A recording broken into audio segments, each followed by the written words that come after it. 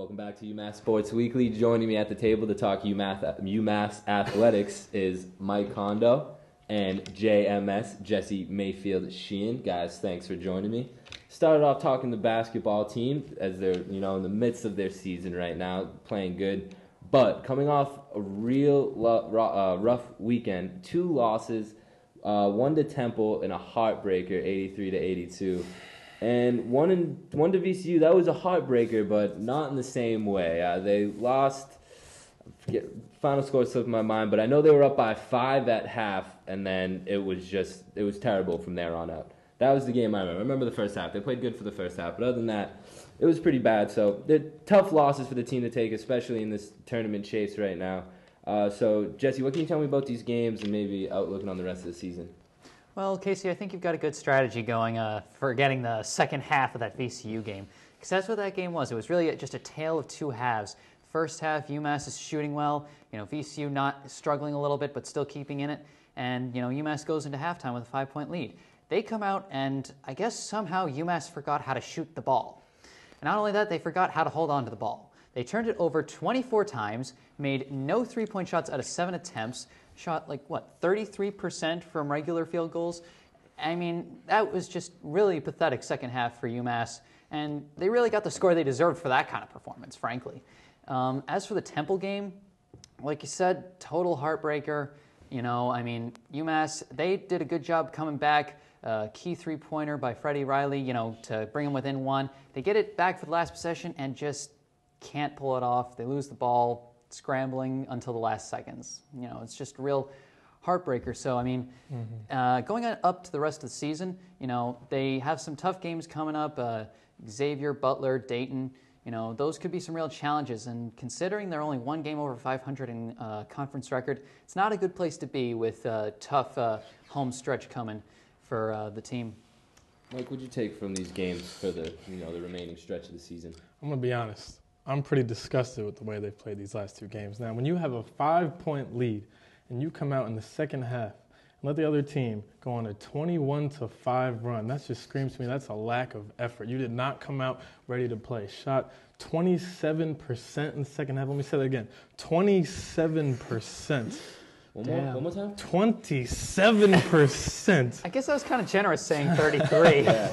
Chaz Williams, 6 turnovers. That just can't happen. To the Temple game, and their point guard, Khalif Watt, is an absolute stud. He's leading the A-10 in scoring, averaging 20 and 4. He's a stud. He's about 6'4", 210 pounds. He's no scrub, but you can't let him score 17 points in the second half. Finished the game with 24 points.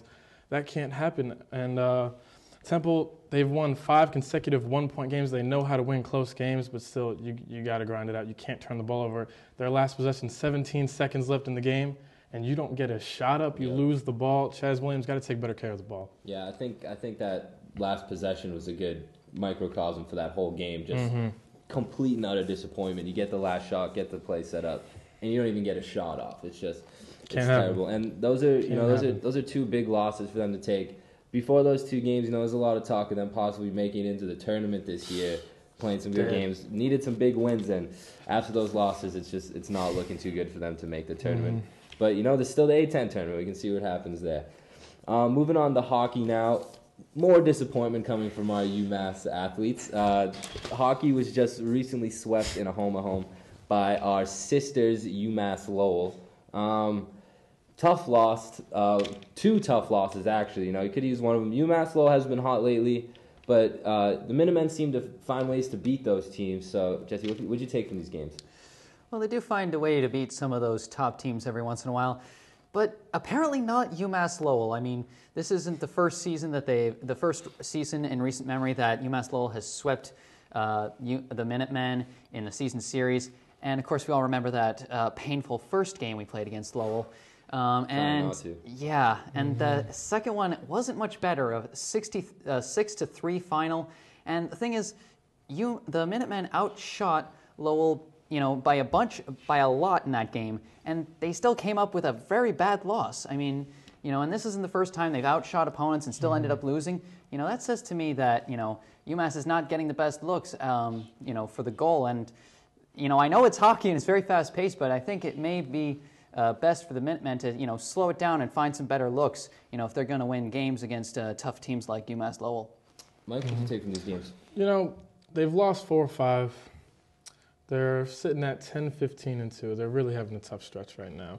And, looking at forward, they got 3 upcoming home games, 2 against Maine, who we just tied, and 1 against Northeastern, who we just beat 6-3. So those are all winnable games to get us back closer to the 500 mark, and we really got to capitalize at home. Now, Northeastern is coming off a Beanpot win, which is, pretty historic for that school. So that's going to be a tough game. What do you hope to see out of the Minutemen tonight against Northeastern? Bottom line, got to go in there and get it done. There is no way around it.